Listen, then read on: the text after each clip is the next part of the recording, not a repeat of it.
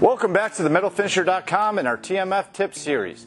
Today, we're going to try to finish some 3D printed parts. Stay tuned. TMF tips, yeah, you don't want to miss. We'll be right there when you need a quick fix. Troubleshooting, maintenance, finishing the metal. Listen up and don't try to be a rebel. TMF.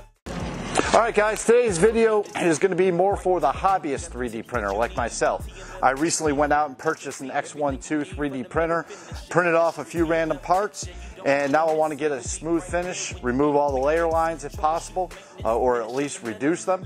A lot of people say that you can just hand smooth them. I'm going to try a bead blaster today. So we're going to go down to the lab, use the Empire 2636 suction cabinet with a fine glass bead, and see if we can't get rid of some of these layer lines and get a nice smooth finish. Help you cool it. Professionals that you can rely on. We break it down from the start like a bygone. Vibratory, deburr it, don't worry. We'll get you right up to speed in a hurry. Burnishing, learn the right way to do it. Polishing the metal will help you get through it. Industrial washing, everything you want to know. Get prepared when you out on the go.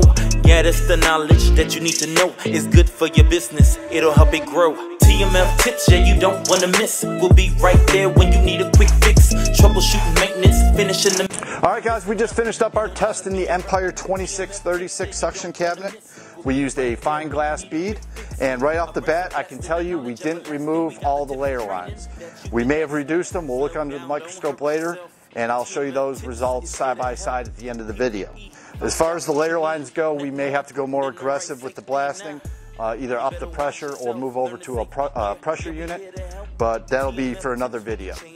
The one thing I did like about this test is the finished part looks a lot smoother, but it comes out duller than the raw 3D printed part.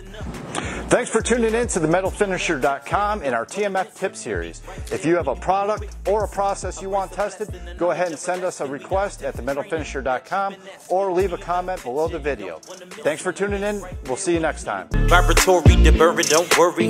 We'll get you right up to speed in a hurry. Burnishing, learn the right way to do it. Polishing the metal will help you get through it. Industrial washing, everything you want to know. Get prepared when you... TMF tips, yeah, you don't want to miss. We'll be right there when you need a quick fix. Troubleshooting, maintenance, finishing the metal. Listen up and don't try to be a rebel. TMF